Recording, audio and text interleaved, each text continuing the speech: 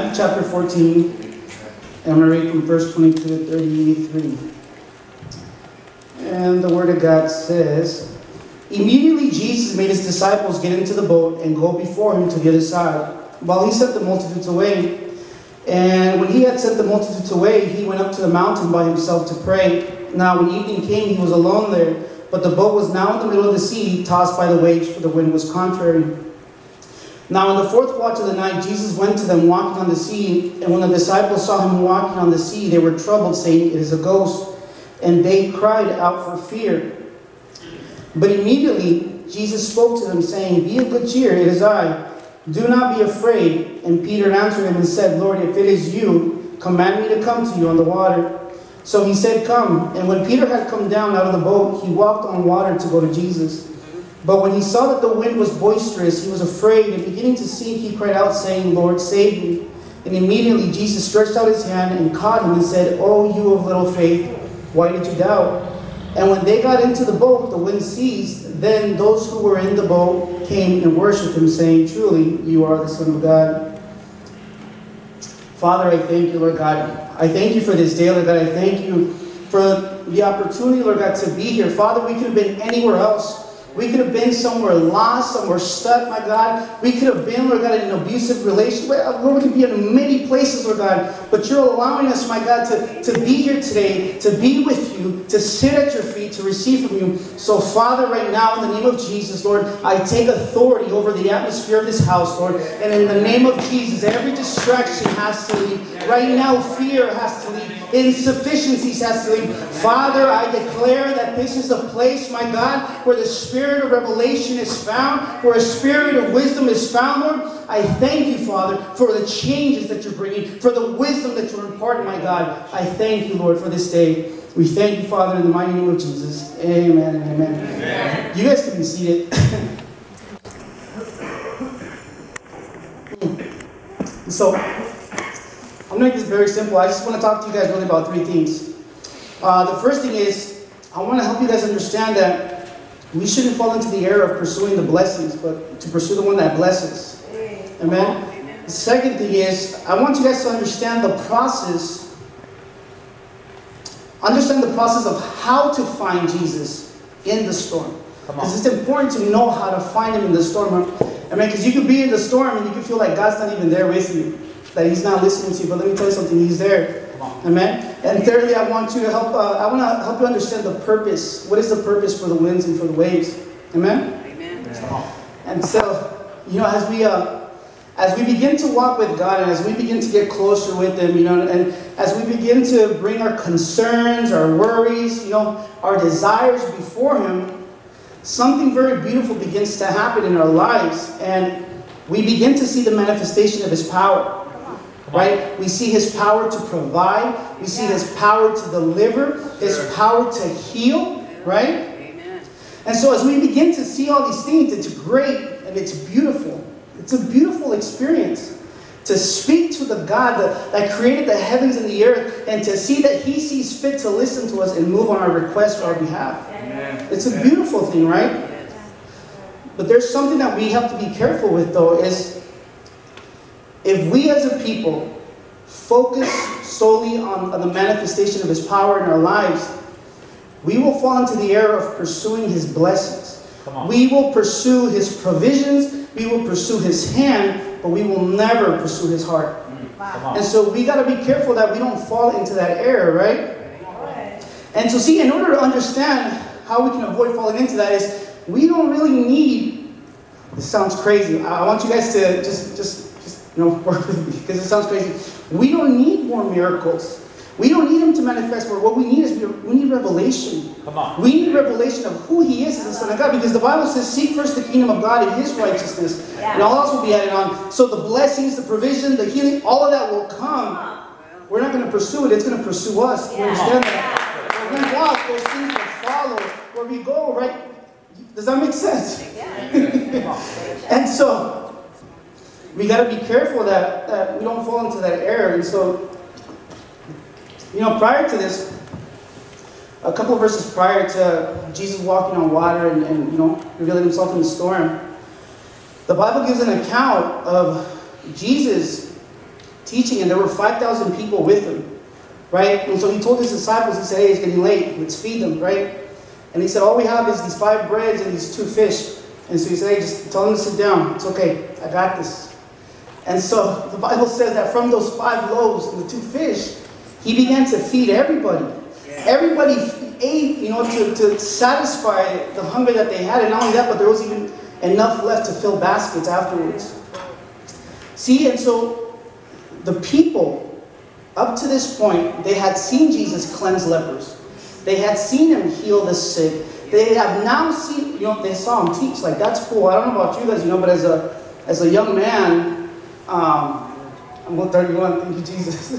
As a young man, one thing that I've never had in my life, I never really had a male figure to come into my life and say, hey, you know what, bro, I'm gonna help you. I can see you're trying to do good, so I'm gonna help you. I'm gonna give you wisdom. I'm gonna teach you. Never. And so then, here's Jesus revealing himself not only as provider, as healer, but as a teacher. And the wisdom that he's giving and the authority by which he's speaking, they've never heard of before, right? But see, there was error in their mindset because they didn't have revelation. They didn't have revelation of who he was. They saw what he did and what he could do for them, and that attracted them. Amen. Does that make sense? Amen. And so we have to be careful. Now, to help you understand their mindset, the prophet Isaiah had given them prophecy about the coming Messiah. And it's found in Isaiah chapter 9, verse 47. And it says, for you will break the yoke of their slavery and lift the heavy burden from their shoulders. You will break the oppressor's rod, just as you did when you destroyed the army of Midian. The boots of the warriors and the uniforms bloodstained by war will be burned. They will be fuel for fire, for a child is born to us, a son is given to us. The government will rest on his shoulder, and he will be called Wonderful Counselor, Mighty God, Everlasting Father, Prince of Peace. His government and its peace will never end. He will rule with fairness and justice for the throne of his ancestor David for all eternity. The passionate commitment of the Lord of the heavens, Lord of Heaven's army will make this happen. And so there was a prophecy that was spoken to the people that they were awaiting, that there was going to be a Messiah coming, and that he would establish a kingdom, and that in that kingdom he was going to govern it. And no longer were they going to have to live in oppression. See, because right here, they were living under the Roman oppression. Right? And so, every desire that they had for Christ as provider, every desire that they had for Christ as king, as ruler, these were all good things. There's nothing wrong. It's good. It's good for us to bring our desires and our needs before God and for him to bless us. These are all good things. But I'm telling you, without the revelation of who he is, though, we can fall into that error, right? Now, it says in John chapter 6:24, it says, so when the crowd saw that neither Jesus nor his disciples were there, they got into the boats and went across to Capernaum to look for him. They found him on the other side of the lake and asked, Rabbi, when did you get here? Jesus replied, I tell you the truth, you want to be with me because I fed you, not because you understood the miraculous signs. But don't be so concerned about perishable things like food. Spend your energy seeking the eternal life that the Son of Man can give you. Yes. For God the Father has given me the seal of his approval. See, it's good. It's good that we bring ourselves to Christ, but we have to understand that we have to begin to ask him to reveal himself as to who he is, right? I don't know if that makes sense, but we have to begin to ask him to reveal himself to us, not as provider, not as who he is. Understanding, what does the Bible mean when he says that he's the King of Kings and the Lord of Lords? Hey, come on. What does that mean? What does it mean for him to even be called Lord in the first place? Why is he the Savior? Right? All these things we need to know. Now, it's at this point that when Jesus begins to see that the people wanted to make him king. The people wanted to make him king. And so it's at this point that he realized, he's like, I can't have that. He said, because the kingdom that they were seeking was an earthly one. Right. They were seeking an earthly kingdom. And see, what Jesus was trying to bring, he was bringing a spiritual kingdom, an eternal kingdom, right? Amen. And so, at this point, he tells his disciples to get into a boat and to cross to the other side of the sea. And so, Isaiah 46:10 says that God knows the end from the beginning. There is nothing that happens on this earth that God doesn't already know, right? It's not like we live our lives and then we make a mistake and then God says, oh me, what am I going to do now to fix this problem? How am I going to solve this issue for this person now? He knows exactly what's going to happen, right? Amen. So now, what you guys got to begin to understand is if, right, God knowing, Jesus knowing that there was a storm up ahead, why would he intentionally put the disciples on this boat and send them off by themselves, right? I think that we can all agree that Jesus had a plan for these guys. You guys have to understand that these were the men that Jesus had set in his heart to empower, that after his ascension, that he was going to send them out and they were going to turn the world upside down by spreading the gospel. Does that make sense? So these were the guys. So we can agree that the thoughts and the plans that he had for them were good. They were good plans. Right? Amen. You guys got to talk to me, man. It's like, it's difficult being up here because I deal with all these complexes and these anxieties, and I'm like, man, they're so quiet. Are they listening? Yes, sir. So talk with me. Tell me where he's going. Right? And so he had plans for them. And so now the question is, why would he intentionally send them into a storm and him not be in that boat with them? Matthew 14:22 says, immediately after this, Jesus insisted that the disciples get back into the boat and cross to the other side of the lake. While he sent the people home, after sending them home, he went up into the hills by himself to pray. Night fell while he was there alone. Meanwhile, the disciples were in trouble away from land, for a strong wind had risen and they were fighting the heavy waves. And so, it's at this point, because at this point, you know, we could be like, man, God is so mean, right? If we start thinking from like our mindsets, we're like, oh man, God's so mean. Why would he send them intentionally into a storm? Why would he send them knowing that was going to happen? Why didn't he stop it instead and tell them, hey, don't get on the boat, right?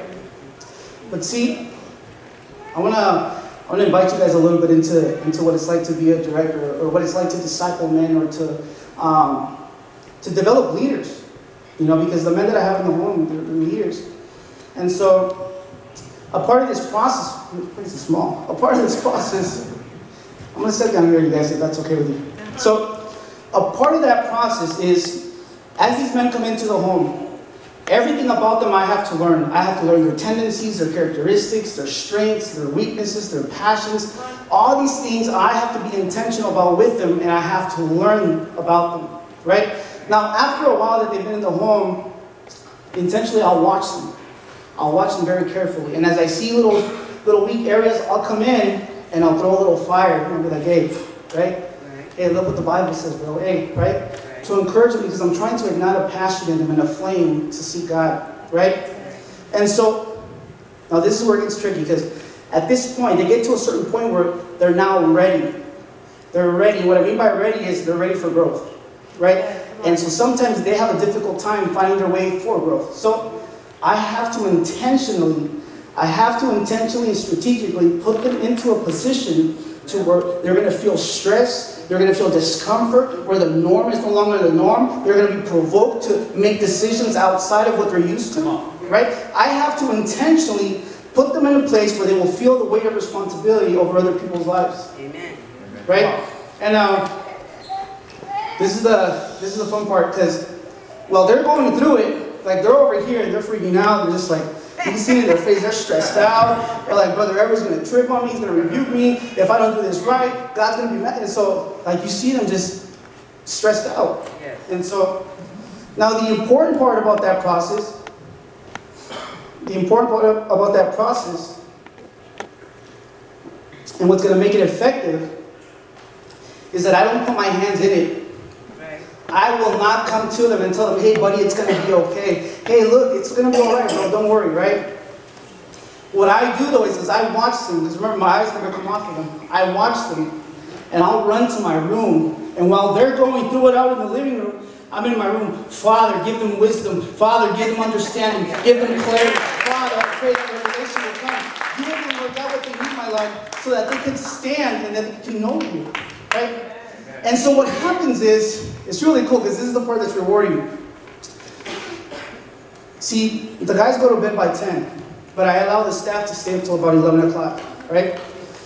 And so the great thing is that I'll come out of my room 11:30 at night, and while everybody else is asleep, that person going through it is on his knees, and he's seeking out God, and he's praying to him. And you know what? I wake up in the morning, and they're up an hour before everybody else, seeking God, seeking wisdom, seeking His face. And so, I'm telling you, what makes that process effective of revelation isn't me coming to them and saving them, but it's me setting them up so that they can begin to call out to God and revelation can come to them. Amen?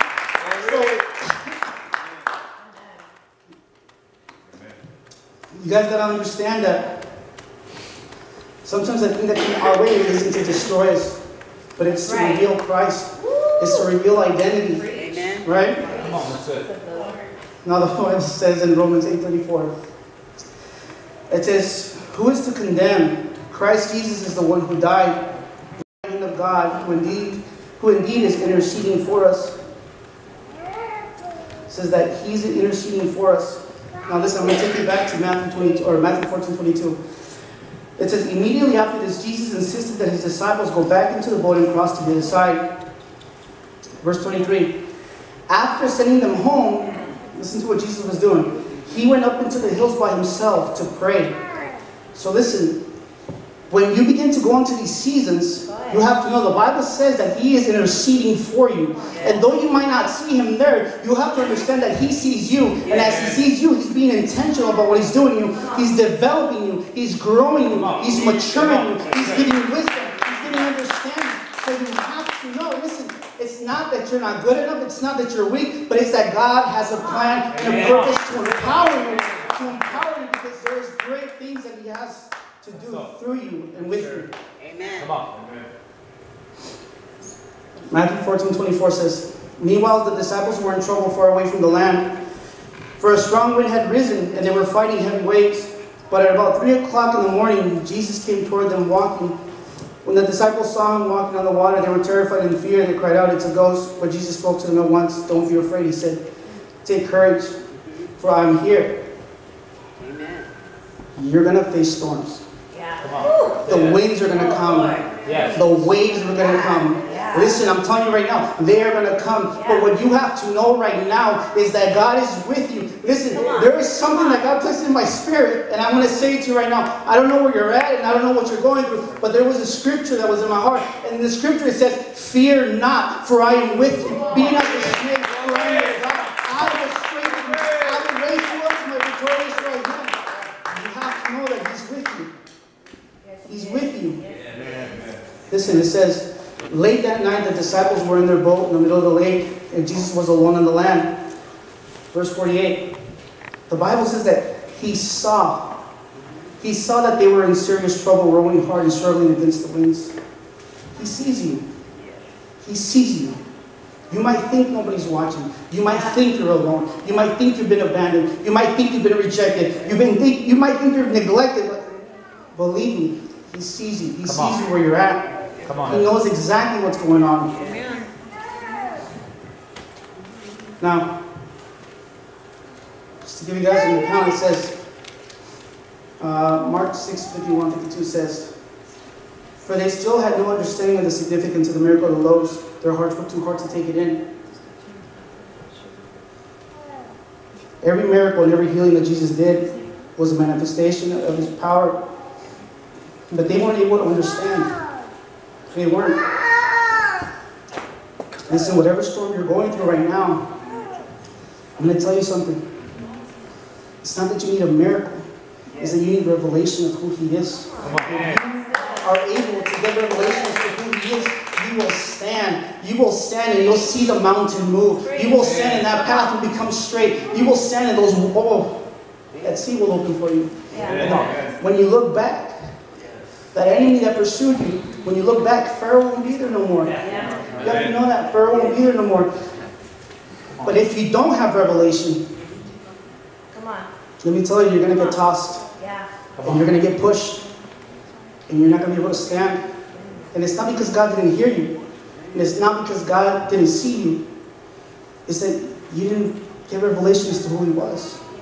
You understand that? And because of that, there was doubt. And you'll doubt. Right? So, I was explaining to you guys about that whole process I do with the men with developing leadership. Now, if and for whatever case they fail to get the lesson, right? You have to understand that failure isn't a bad thing, right? Because of that failure, what will happen is now I have a platform. Yes. I have a platform where I will pull them into my office. I'll sit with them and I'll bring the Word of God and I'll say, look, actually, you know what? I'll probe and I'll ask questions because they need to learn self-discovery, right? I can't sit there and give them every answer. They have to learn for themselves. Okay. And so what will happen is I'll ask them, hey, bro, so what's going on? What happened? I don't know, man. This guy's tripping. He's not listening to me. Okay, well, how did you go about dealing with it? I don't know. I told them this and I told them that. Why would you do that? What do you mean? Yeah, bro. I was like, you can't talk to people like that, right? You have to use wisdom. And I said, well, look what the Word of God says, right? And in that moment, I'm bringing them the Word of God. And as they're reading it, they're starting to understand, right? They start to get revelation. They start to see their error. And in that failure, they're able to stand strong because I'm going to put them again in the same situation with different people. You understand? I continually keep on teaching them while they're with me, or as long as they're within my presence, I will always sit there and teach them. And let me tell you, as long as you always stand in the presence of God, He will always teach you. Come on. He will never stop teaching you. He will never stop developing you. Amen?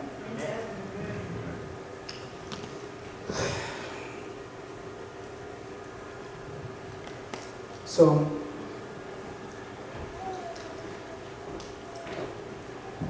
Matthew 14:28 says, then Peter called to him, Lord, if it's really you, tell me to come to you, walking on the water.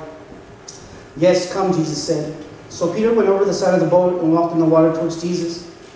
But when he saw the strong wind and the waves, he was terrified and began to sink. Save me, Lord, he shouted. Jesus immediately reached out and grabbed him. You have so little faith, Jesus said. Why did you doubt me? When they climbed back into the boat, the wind stopped. Then the disciples worshipped him. Listen, they got revelation at the storm. They said, you really are the Son of God.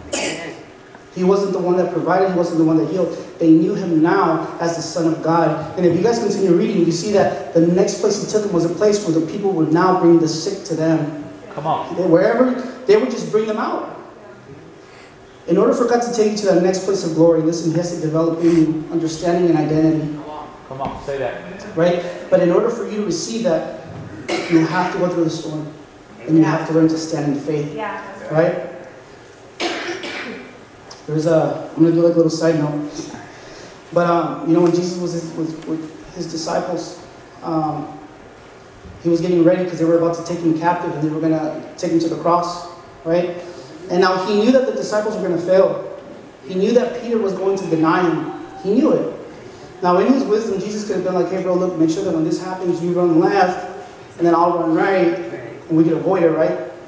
But the Bible says that Jesus didn't tell him that.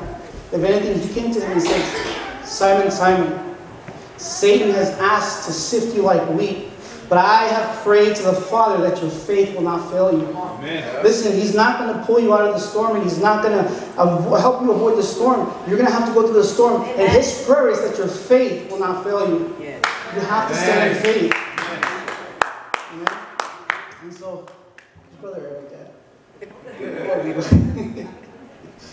And so I want to, listen, it's important to understand that we need the storms.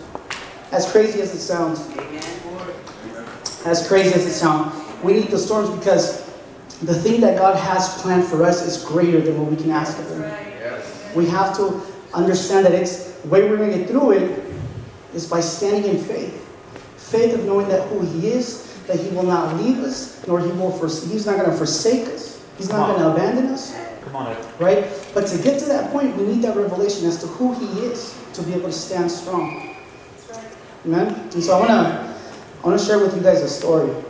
It's a funny story, but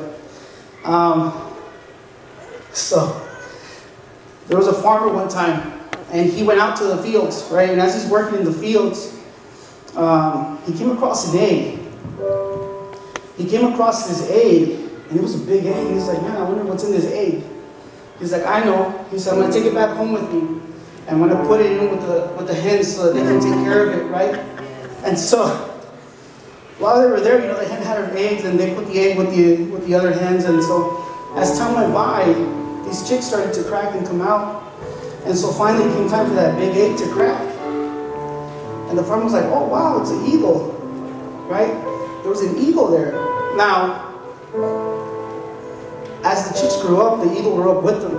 And so his whole life, he was surrounded by chickens. His mother was a chicken. His siblings were chickens. And so he lived his life at peace. He was a chicken. He was happy. He was taken care of. He was okay. But one day there was an eagle, and he was soaring the skies, and he was patrolling the land, just looking to see what was going on. And he sees out of the corner of his eye that there's an eagle on the ground. And so he flies down to that eagle, and he says, hey. He's like, bro, what are you doing? He's like, I don't know what you're talking about, man. He's like, I'm just here chilling with my family, He's like, dude. He's like, you're an eagle. What are you doing down here? And he says, no, hold on, bro. I'm a chicken. That's my mom. That's my brother. That's my sister. I'm a chicken. He's like, bro, look, you're an eagle. What are you doing down here? He said, bro, I'm a chicken. Look. And he starts, right, right. He's like, see? He's like, I'm a chicken. And so the eagle at that point, he's like, man, this guy's not going to get it. So he grabs the eagle, and he begins to fly high up into the air. He's flying. He takes him to a high place. Now the eagle starts freaking out. He's like, bro, what are you doing? I'm a chicken. I don't know how to fly. He's like, if you drop me, I'm going to die. He's like, no, you're an eagle. He said, no, I don't know how to fly. And so he takes him up high, and he lets him go.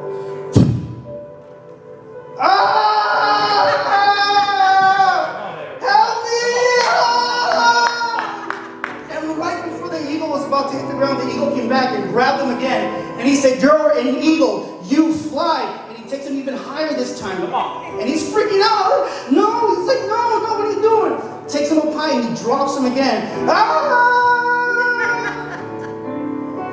So right before he hits the ground, the eagle comes back and grabs him again, and he says, you're an eagle.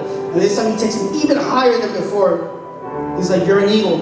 When you fall, he's like, open up your wings, open up your wings, open up your wings. And he lets them go. And in that moment, he realized he was an eagle. Let me tell you something.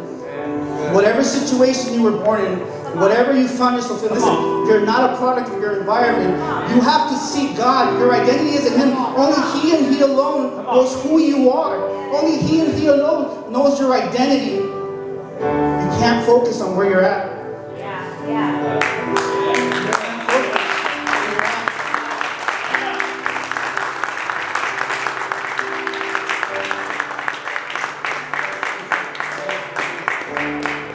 And so, listen,